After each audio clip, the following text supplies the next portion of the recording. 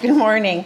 As Anne mentioned, I'm Suzanne Teran and working with John Balms and a team that also included Kathy Heaney from Stanford and Leoncio Vázquez from the CBDIO, the Centro Binacional para el Desarrollo Indígena Oaxaqueño, which is a Oaxacan community organization in the Fresno area. We were looking at how to engage Indigenous farm workers in addressing health and safety on the job. And our premise is really that in order to have healthy, just, sustainable food systems, that one key component is making sure that the conditions that workers are laboring under are fair, just, and safe.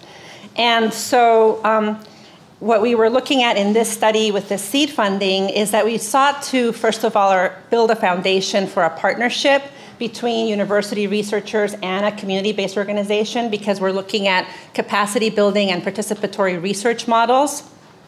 We also sought to, the formative research component was to assess and better understand workers' perceptions around their health and safety on the job and their opportunities to take action and sort of challenges and opportunities for what can be done to promote worker action. And lastly, it was to then use the findings to be able to write a subsequent research proposal.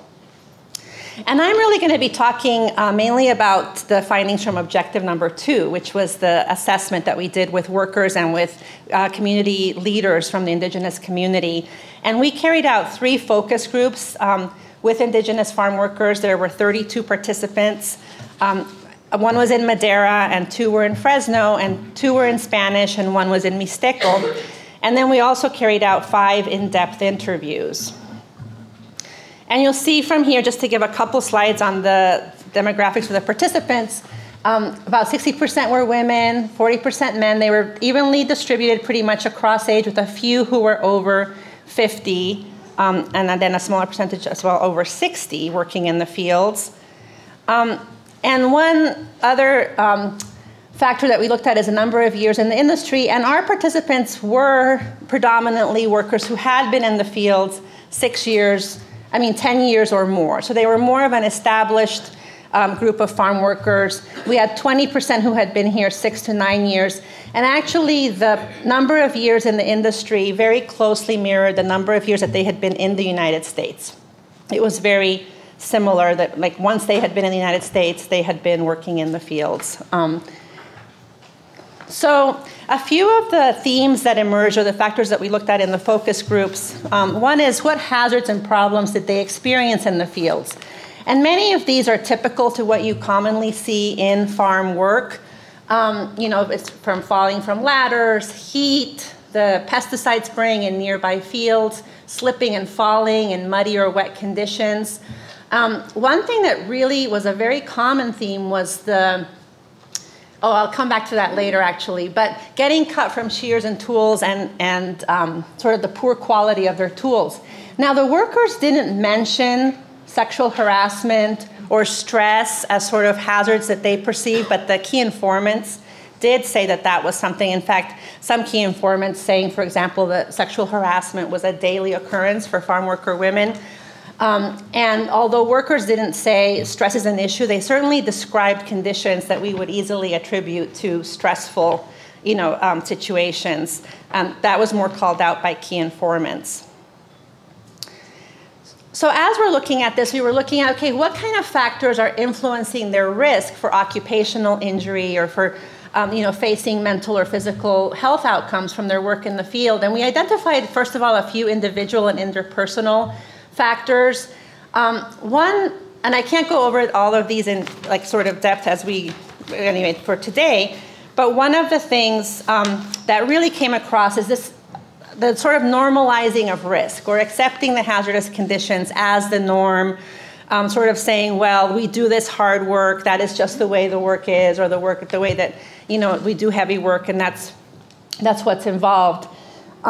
There was also a sense of distrust in those outside the Indigenous community, or sort of suspicion. And even, to be honest, it was challenging at times. I facilitated 2 of the focus groups, and Leoncio Vázquez did 1 of them. And just even that interaction, I think, with me, even coming in with CBDIO, was, I definitely noticed that sense of sort of concern about what were we actually doing there.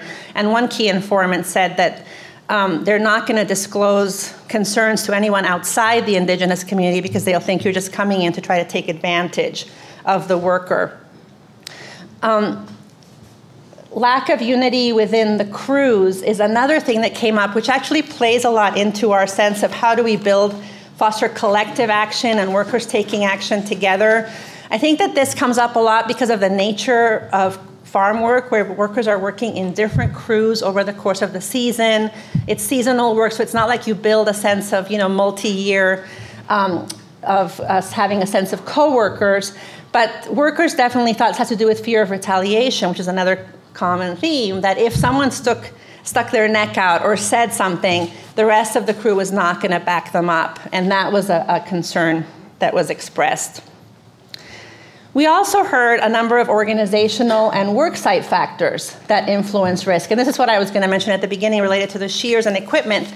Workers, this is a very common theme that they have to buy their own shears, their own boots, their own gloves, or else they're not provided with that. And we have heard before about having to buy your own boots and stuff, but the shears and other tools was something that came up more frequently than at least I had heard it before, and sort of therefore it's like their responsibility how well their equipment is working or not to be able to do the job.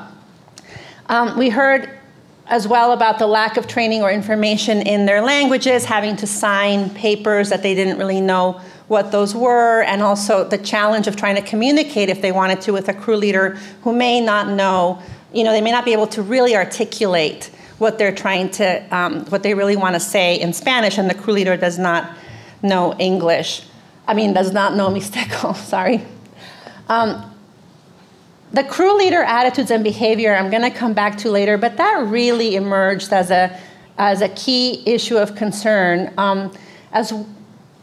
And then being paid piece rate, as you know, if you're trying to push and work harder. Crew leaders, actually, that was one of the main concerns that workers expressed, was exhorting workers to work more quickly, push harder, that is an incentive for workers to try to pick as much as possible and not have an adequate work pace. And the presence of regulatory agencies, I wanted to just mention, the sort of the worksite factor that came through from workers was really how much having enforcement of regulations makes a difference, which is not something new, but it really points to the need to advocate for having that adequate presence. In one group in particular, they talked about how there had been a big shift that they saw sort of from 2000 to now and what difference there was. And they said that it was could be due to two factors. One was the increased immigration enforcement. Oh, 1 minute, okay. Shoot, this went by really quickly. All right, so let me see what I want to, I'm not going to spend my minute thinking about it, but I will say that, when we're trying to look at workers' ability to advocate, we saw some challenges, but then we also saw that in every focus group, there were workers who had taken action. And so there's a lot of this sense of community narrative of you're going to get, it's going to be impossible, you're going to get retaliated against. But then there were in every group workers who had stopped to clarify wages, or who had said, we're not going in if you're not paying us that rate. Wages and wage theft were a big concern. There was also somebody who had called Cal OSHA, and I don't have time to read her story, but it was basically this they did not have water. She pretended to go to the bathroom, and the crew leader had actually followed her and was listening outside the porta potty, which she didn't know was happening, and heard her. And when she called Cal OSHA, and when she came out, he asked, why did you do that? Do you want to work or not?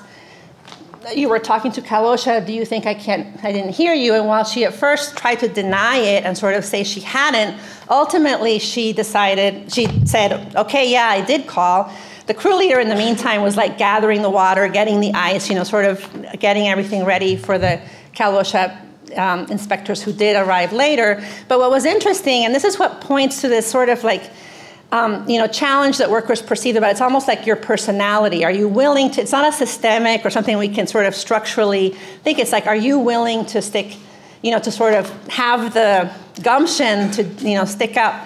And also from the crew leaders, there's such variability. There's all these comments of abuse. And at the same time, there's also some who, in this case, for example, he ended up saying, well, I appreciate you're honest.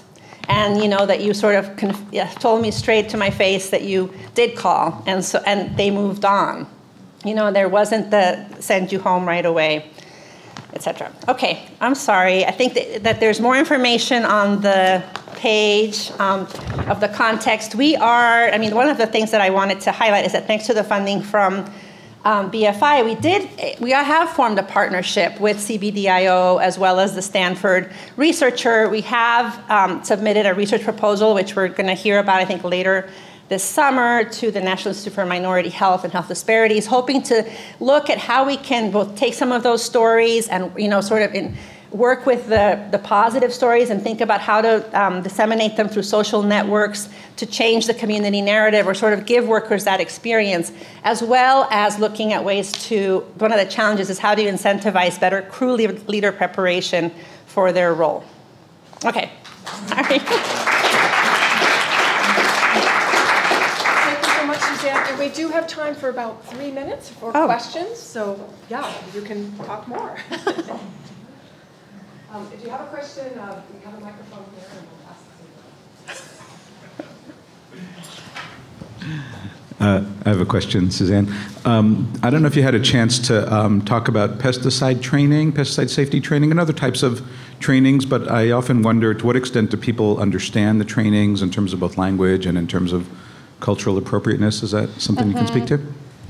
We didn't have a chance in the focus groups to probe deeply into those. What they did mention around training in general was the challenge of really understanding it. And even though a lot of the folks, even in the Mixteco group, ended up saying they were bilingual in Spanish and the indigenous language, it's like the extent of fluency in Spanish will vary, right? And so that is something that they identified as like not having good information.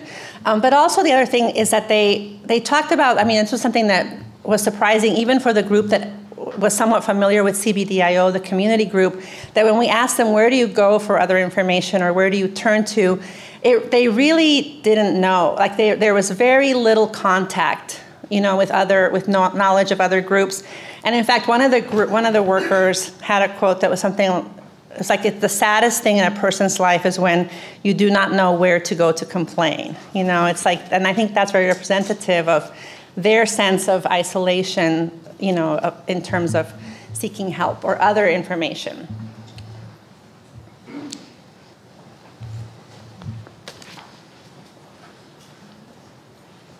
Oh. Then I give it. So you did mention that a number of the workers had a sense that they did have special skills, that they were needed, that they were yes, part of an industry over 10 years. So I'm wondering how that tension works out between the fact that the growers need them, they're a vital part of the agricultural industry, but they're undocumented status, so they're afraid to complain, and yet maybe they wouldn't be fired because or deported because they're needed. So how is especially now, how is that tension working out? Right. Now there's probably even, we've talked in other areas about the chilling effect on workers, right? In the current, we did these back in 2015, the focus groups and stuff, and certainly with the current administration and policies, it might be. It's even more of a chilling effect on workers' roles. But that was something that we were trying to play with a little bit. It's like, okay, the ones who took action, why, besides that personality factor that they mentioned, okay, oh, well, she does that, or that's her character, they did mention that those who have been here longer are more likely to, they have a little bit more knowledge of their rights, or they have a little bit more sense of that, I'm not going to take this. But some mention that they do perceive they have skills and are needed. They do bring something that the crew leaders or the farm labor contractors want. And I think it has varied by region in some ways. Like in some cases, there's descriptions of how wages have gone up, what growers are offering, or we've even seen now in the news how farm labor contractors are traveling farther to try to find crews because there's maybe fewer workers. And so that's something that we have to see how that plays out. But in terms of the bigger, most pressing thing of fear of retaliation, or the pressing because of immigration status, or the pressing need to work, that's something that's really hard. And I think we have to try to how do we harness that nugget of feeling like, yeah, you do bring a skill and value, and they need you, and use those stories from workers that are describing that to start to build that narrative.